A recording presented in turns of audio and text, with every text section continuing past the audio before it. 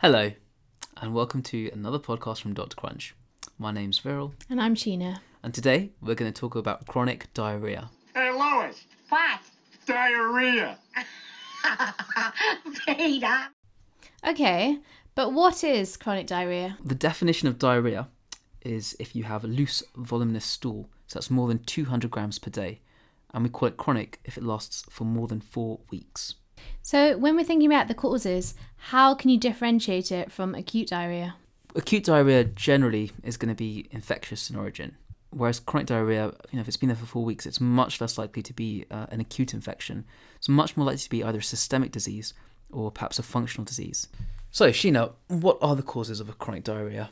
If you want to know a quick and memorable answer to sort of throw out in OSCEs, you can think about the 5 Cs. These are Crohn's, celiacs, cancer, chronic pancreatitis and chronic infections. What are the key features on a history that you'd want for chronic diarrhea? Basically, we're just trying to distinguish between a functional and an organic cause. 1, Distinguish between an inflammatory, secretory and malabsorptive cause. 2, And then to really knuckle down to a specific diagnosis. 3. So tell us, Viral, about the organic causes. According to gut.bmj.com, from the British Society of Gastroenterologists, symptoms that would be suggestive of an organic disease include a history of diarrhea of less than 3 months duration, predominantly nocturnal or continuous diarrhea, and significant weight loss. It's also worth being aware of the cancer referral guidelines. So this would include people who are 40 years or over with rectal bleeding and a change in stool frequency or change in bowel habits towards looser stools for 6 weeks or more. It would also include people over 60 with just a change in bowel habits.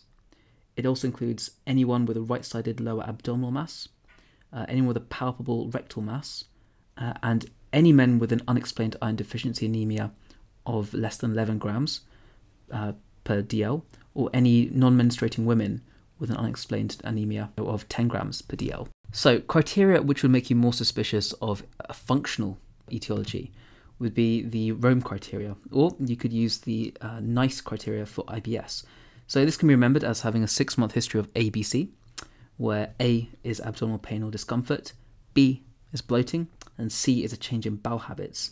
And then you'd consider positively diagnosing IBS if the abdominal pain is either relieved by defecation or associated with altered bowel frequency or stool form. You also need 2 of the following, and I remember it as ASP, so like a little p coming out the ass.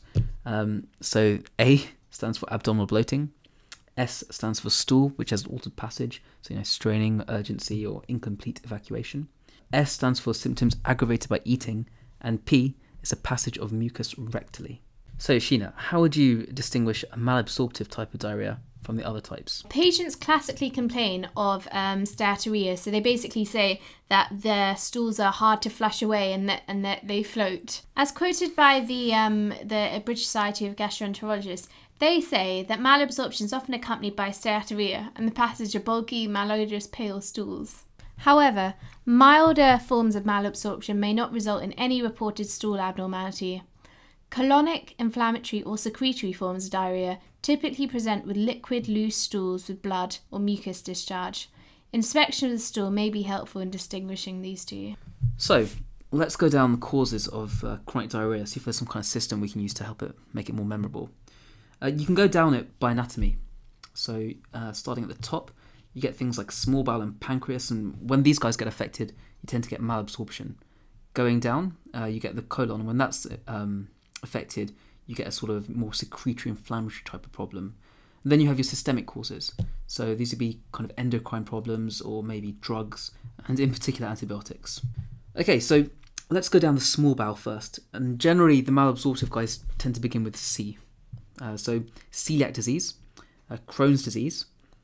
Then you also get disaccharide deficiency, so things like lactose intolerance.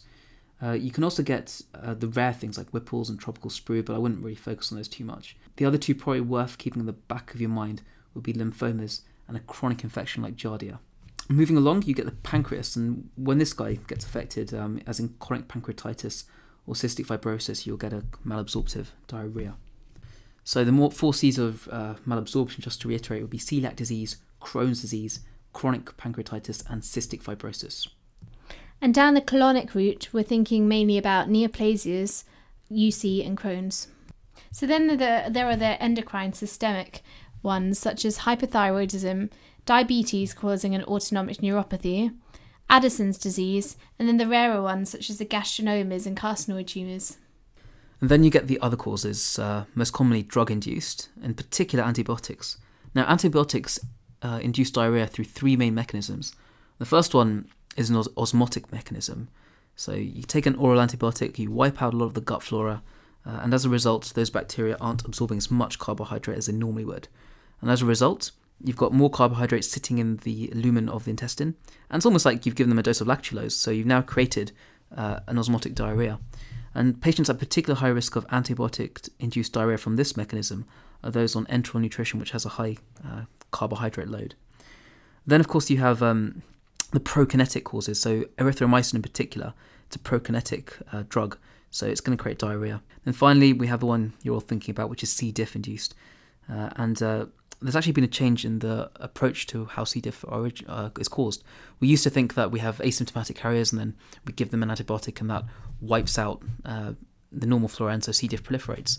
But this doesn't explain why C. diff is more common in hospitalised environments, because surely if you gave these antibiotics in the community, you'd be causing outbreaks of C. diff everywhere.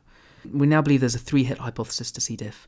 So you need the first insult, okay, which is going to be something like an antibiotic. You then need to have C. diff infection. So this is why it spreads in hospital so much. It needs to actually be spread from somewhere to you. And then thirdly, you need a weakened immune system or a particularly virulent C. diff to actually give you the syndrome. The majority of people who pick up C. diff will be asymptomatic. And so it's only really the immunosuppressed or a particularly evil version of C. diff that causes real problems. Okay, so how would you actually investigate some chronic diarrhea? Well, obviously start with your basic blood. So this includes FBCs, LFTs, calcium, B12, folate, iron status, thyroid function, celiac serology, and of course Usinase. So you're basically looking for evidence of malabsorption by doing these bloods, and also seeing what the effect of the diarrhea is having by looking at the hydration status in the Usinase. Okay, and then the next step would be to distinguish, does it sound like organic or does it sound like a functional thing? We've already spoken about the kind of things that help us to distinguish between the two. Now, if the patient is less than 45 and has symptoms suggestive of the functional disease and has normal basic investigations, the British Society of Gastroenterologists say you can pretty much treat that as irritable bowel syndrome. However, if there's any symptoms of organic diarrhea or there's abnormal basic investigations, then you want to hunt down that cause. So now we're going to split them into the malabsorptive causes and the other ones. Okay, so the malabsorptive ones we mentioned earlier, generally things arising from the small bowel and the pancreas. And the small bowel things we're thinking about, particularly celiac disease, you've already screened for hopefully in your basic investigations. If it comes back positive, you might want to you probably will want to do a duodenal biopsy. You can also do a barium follow-through, which is really good for identifying malabsorptive pathologies.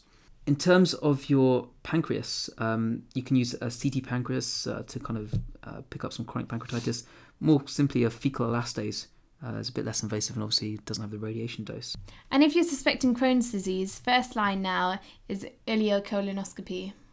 Okay, and if you're thinking of a colonic type problem and it's been chronic, then generally you're going to investigate with some sort of oscopy. For patients less than 45, generally a flexi-sig would be used. If they're over 5, you might want to go for a colonoscopy to investigate things a bit more thoroughly.